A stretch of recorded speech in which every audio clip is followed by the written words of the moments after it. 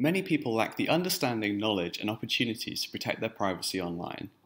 Focusing on the design goals of legibility, interpretability, and actionable choices, we developed a technology probe to explore the potential design space of privacy-empowering tools.